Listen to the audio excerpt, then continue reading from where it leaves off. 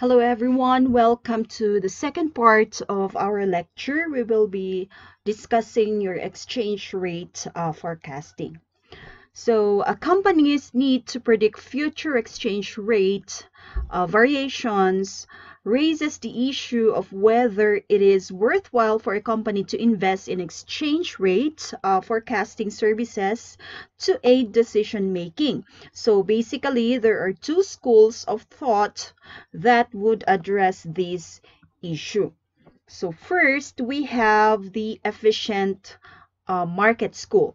So efficient market school argues that forward exchange rates do not or do the best possible job of forecasting future spot exchange rates, and therefore investing in forecasting services would actually be a waste of money.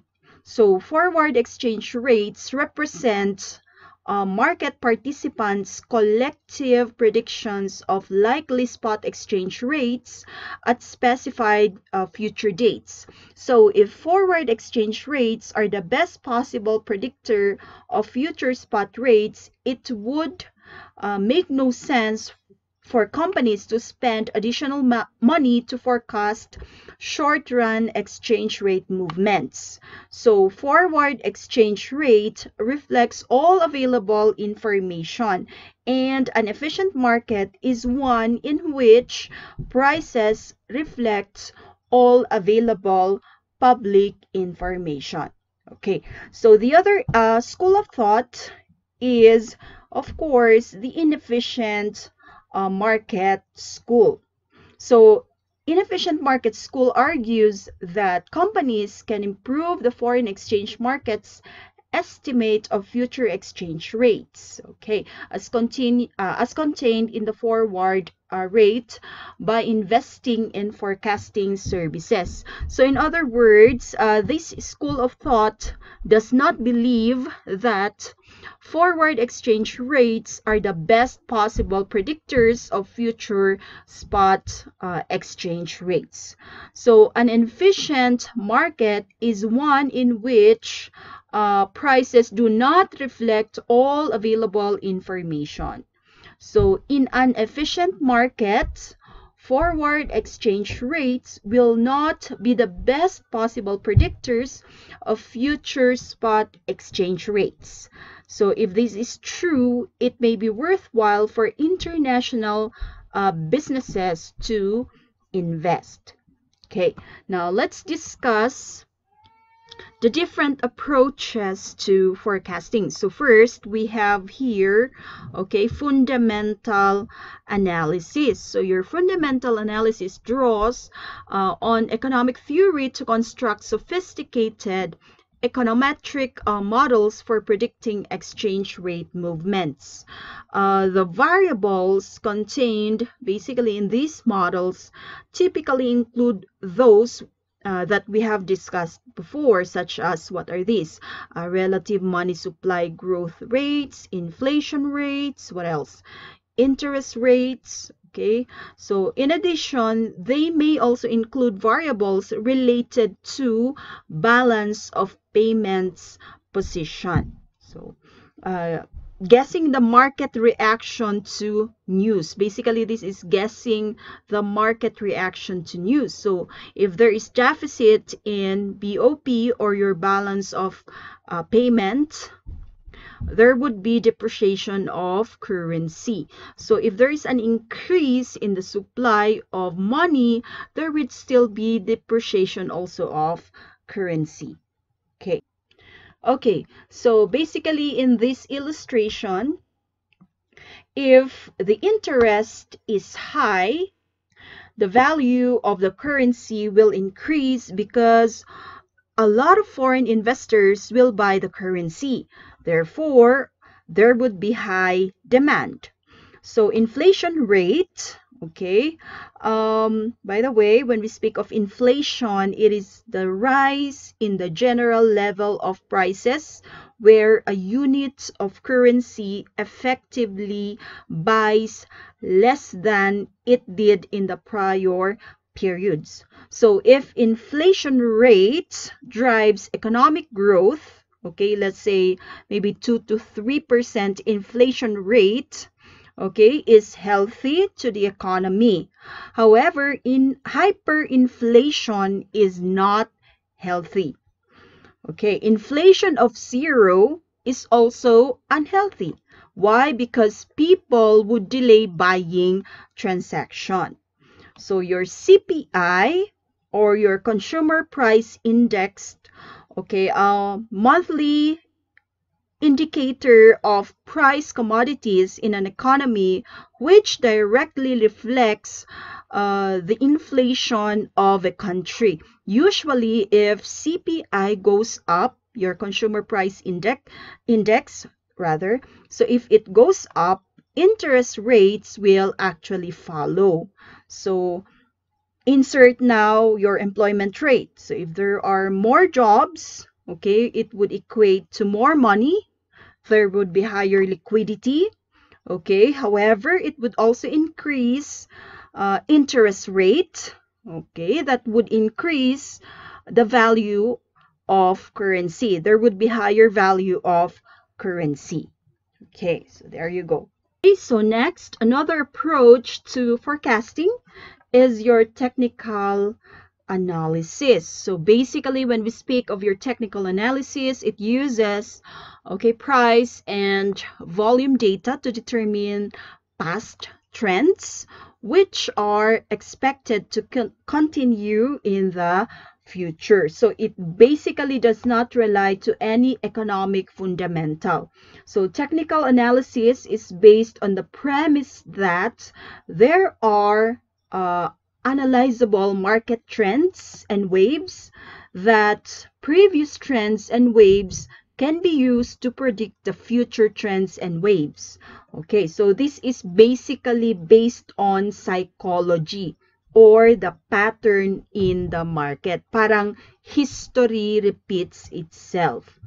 Okay, so in addition to that, when you speak of your technical analysis, this is basically a method of evaluating securities by analyzing the statistics generated by market activities such as past prices and volume. So technical analysts do not attempt to measure securities' intrinsic values, but rather they use charts and other tools to identify a pattern that can suggest future activity.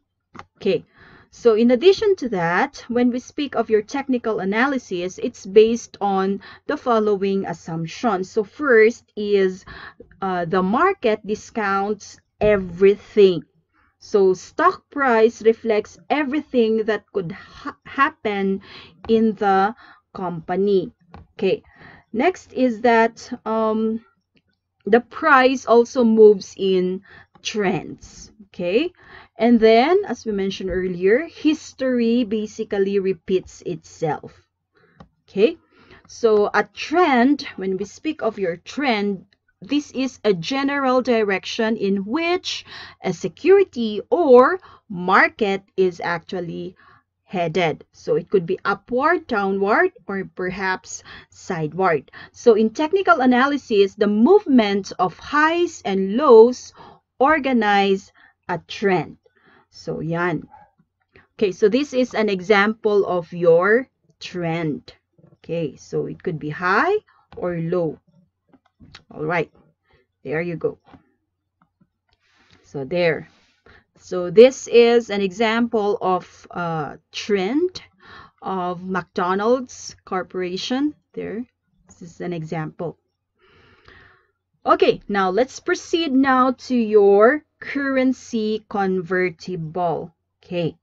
So until this point, we have individually assumed that the currencies of various countries are freely convertible into other currencies.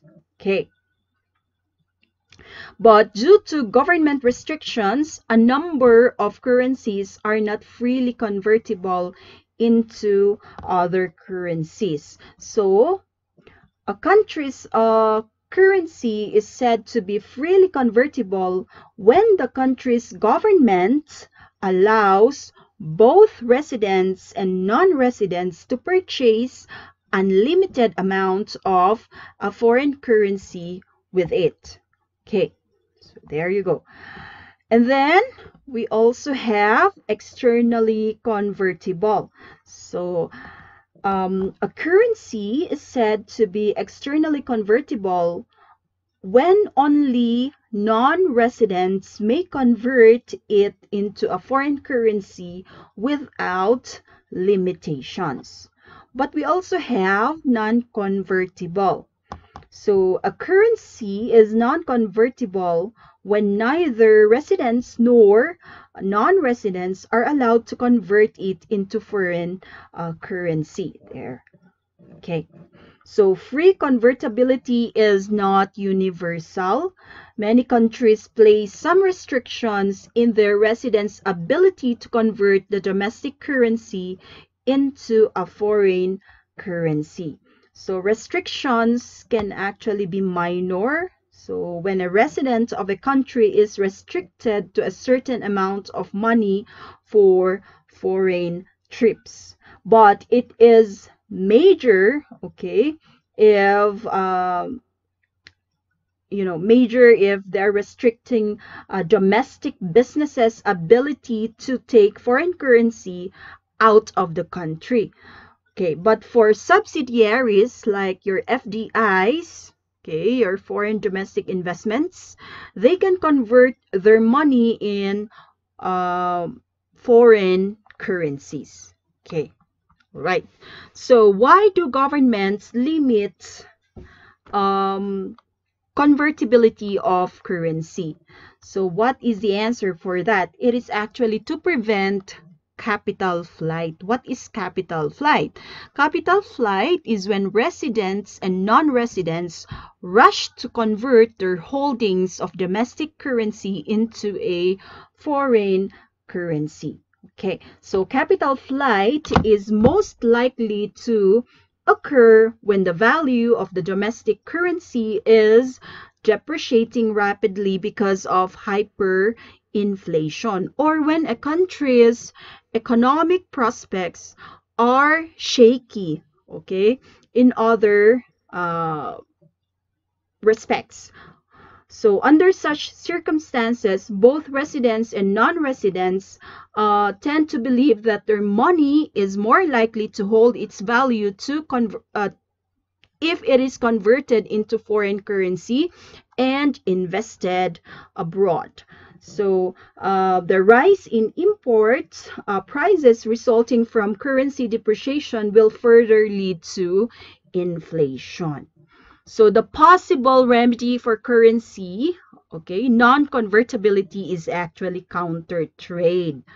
Okay, like barter, like transactions, goods or services to another goods or services. So for example, GE and Romanian government. So GE actually won a contract amounting to 150 million, and they agreed, okay, to receive Romanian goods that they can sell in international market. Yan, okay. Similarly, in Libya, okay, in 2003, they agreed to purchase $540 million, okay, in Indonesian goods in exchange of 50,000 barrels of crude oil a day. Yan, so, okay, counter trade. Right, let's proceed to your transaction exposure. So transaction exposure is the extent to which the income from individual transactions is affected by fluctuations in foreign exchange values. So such exposure includes obligations for purchase or sale of goods and services at previously agreed prices and the borrowing or lending of funds in foreign currencies. So for example, suppose you have agreed to purchase a machine in the US amounting to 150 million, and the current exchange rate is that $1, okay, is equivalent to 50 pesos. So that would be 7.5 billion pesos. So if it is to be delivered and billed in the succeeding year, if the peso will depreciate, okay, to $1 is equivalent to 55 pesos, then you will be needing to pay at least, okay, more than 8 billion pesos. Okay, there you go. All right. Next is your translation exposure. So translation exposure is the impact of currency exchange rate changes on the reported financial statements of a company. So translation exposure is basically concerned with the present measure of past events. So the resulting accounting gains or losses are said to be unrealized. Okay, they are just paper gains and losses, but they are still important. So for example, TI's investment here in the Philippines, okay, let's say if Philippine peso continually depreciates against dollar, then the firm's total value in dollars, okay, if consolidated in a balance sheet, will have an effect in a firm's total equity, di ba? Okay. All right. Next is your economic exposure. So economic exposure is the extent to which a firm's future international earning power is affected by changes in exchange rate. So, economic exposure is concerned with the long-run effect of changes in exchange rates on future prices, sales, and of course, costs. So this is distinct from transaction exposure, which is concerned with the effect of exchange rate changes on individual transactions. So most of which are short-term affairs that will be executed within few weeks or months. So for example, the rapid rise of US dollars in exchange market had an adverse effect on the pricing of US products. Okay, so in reducing translation and transaction exposure, okay, there would be forward exchange transactions or predetermined price execution of or prior to the execution of transactions. There should also be buying swaps or your so-called currency swaps. Okay, and then there would be lead strategy. When you speak of your lead strategy, it involves attempting to collect foreign exchange receivable payments from customers early when a foreign currency is expected to depreciate and paying foreign exchange payables to suppliers before they are due when currency is expected to appreciate. So collect while currency is strong and pay while currency is strong. So aside from your lead strategy, we also have here your lag strategy. So this basically involves collection of foreign currency receivables if the currency is expected to appreciate and delaying possible payables if the currency is expected to depreciate. So delay collection until currency is strong or delay payment until currency is strong. We call this your lag strategy. This ends my lecture for the second part of your foreign exchange market topic. I'll see you then on the next lecture.